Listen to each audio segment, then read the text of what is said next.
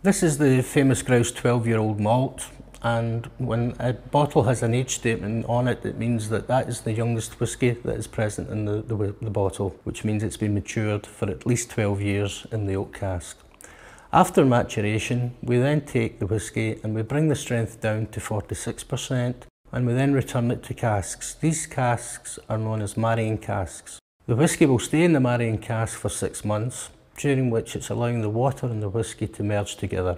The reason that we marry, we then, in the subsequent bottling process, it means that we can then go through a process of chill filtration at a higher temperature. By doing so, it then leaves more of the flavour in the whisky and also maximises the texture and the roundness on the palate of the whisky. If we look at the colour of the 12-year-old, it's golden in colour, and on the nose we have soft oak and soft fruits coming through.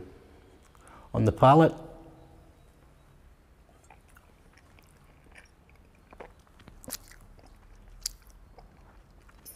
very well balanced oak and silky fruits again coming through.